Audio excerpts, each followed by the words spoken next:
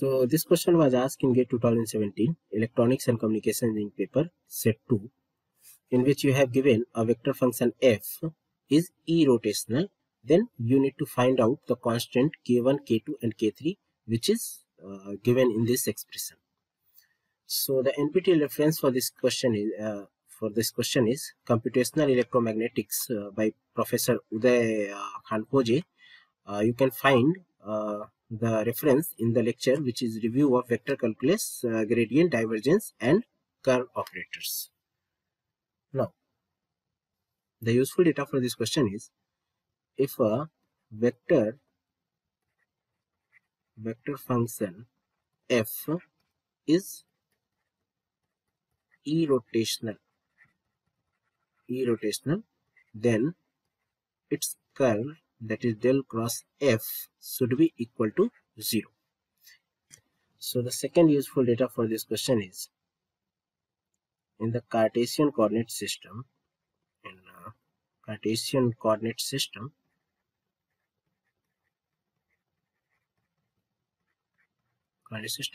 where unit vectors along x is ax, along y is ay, and along z is az, and the vector function f is given as f of x ax plus f of y ay plus f of z a of z.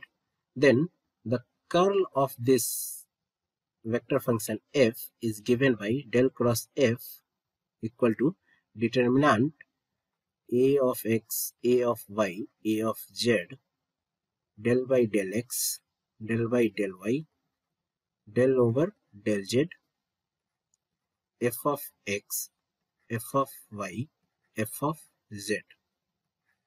So this way you can find the curl of a vector function f in the Cartesian coordinate system.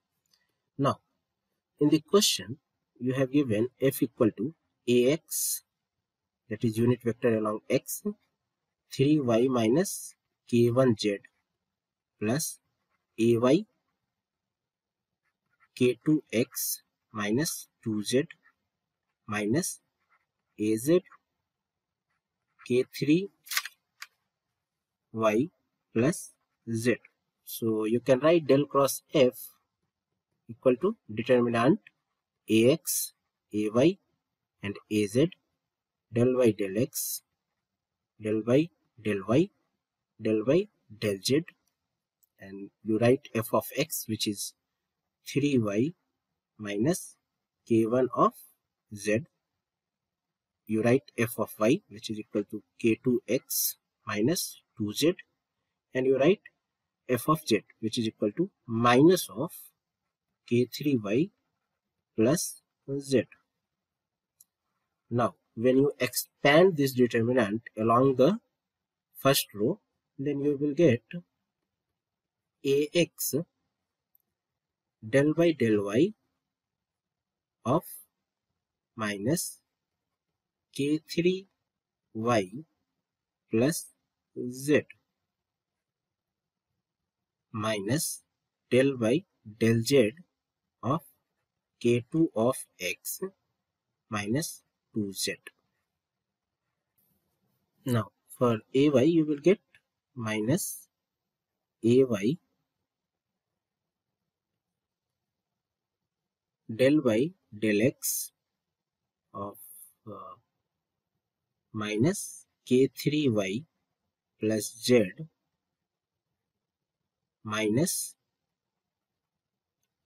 del by del z of 3y minus k1 of z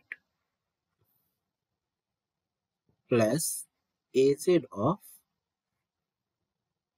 del by del x of k2x minus 2z minus del by del y of 3y minus k1 z. So when you solve this partial differentiation, you will get ax. This will give you minus k3, and this will give you minus, and this will give you minus 2. So it becomes minus k3 plus 2.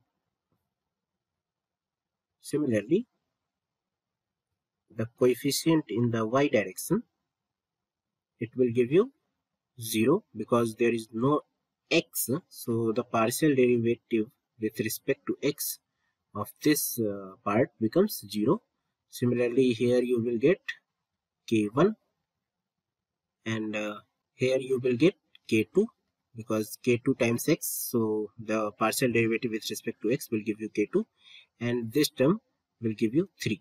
So this is ay times k1 plus az into k2 minus 3. So now you have del cross f is equal to ax minus k3 plus 2 minus ay times k1 plus az times k2 minus 3. So for vector function to be e rotational, it should be equal to 0. So for del cross f equal to 0, all the components on x, y and z should be equal to 0. So this becomes minus k3 plus 2 equal to 0. This will give you k3 equal to 2, k1 equal to 0, and k2 minus 3 equal to 0. So this becomes k2 equal to 3. So k1 is 0 and k2 is 3 and 2. So the k1, k2, k3 value is 0, 3, 2. So option B is the correct answer for this question.